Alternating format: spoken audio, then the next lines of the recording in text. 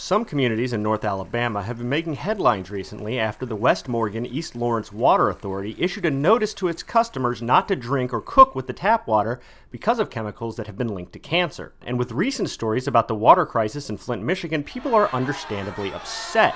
What's going on in North Alabama is a complicated mess of EPA guidelines and scary-sounding chemicals, so it can be a little hard to follow, but let's see if we can untangle it. There are two things we can say about the water in the affected parts of North Alabama. Number one, the water is probably safer now than it has ever been. And number two, if the water is dangerous now, it has probably been a lot more dangerous over the last 50 years. So let's unpack this. First of all, North Alabama is not Flint, Michigan.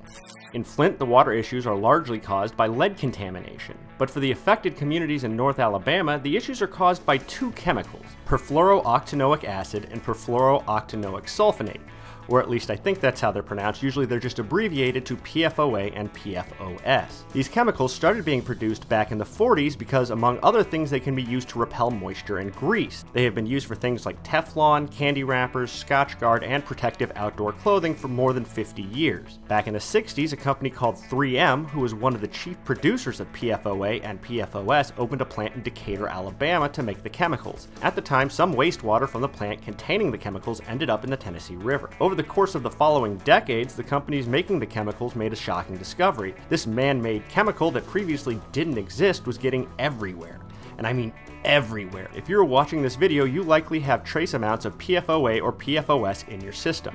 And I don't just mean if you're in Alabama, I mean if you are in America, if you are in Thailand, if you are a sentient polar bear watching this on a laptop in Alaska, you most likely have PFOA or PFOS in your system. That's partially because of its prevalence in different products, and partially because the chemical takes a long time to break down. But if this stuff has been around for so long, why are you just now hearing about it? Well, that's because studies linking the chemicals to a whole host of illnesses, including cancers and birth defects, weren't really completed until the late 90s and 2000s. Because of how long it takes to break down, repeated exposure to them from a source like, say, your drinking water can cause it to build up to dangerous levels. As the research came out, 3M announced they would stop making PFOA and PFOS in 2002.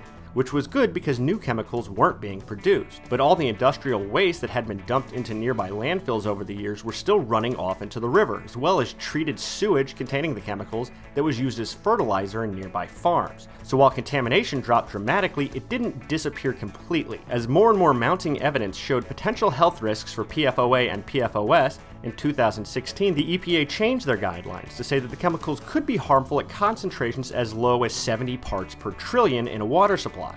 The old advisory level was 400 parts per trillion. The water tested from the West Morgan-East Lawrence Water Authority showed PFOA and PFOS in a concentration of 230 parts per trillion, which meant when the EPA guidelines changed, an advisory was put out. And those in charge of the water authority took it a step further and outright told everyone to stop drinking the water. But that wasn't the only water system affected. A total of 8 Alabama water supplies issued advisories when the EPA guidelines changed. So the water in those communities in North Alabama isn't suddenly more dangerous. As a matter of fact, it's likely that PFOA and PFOS were much more prevalent in the water before 3M stopped manufacturing it in 2002.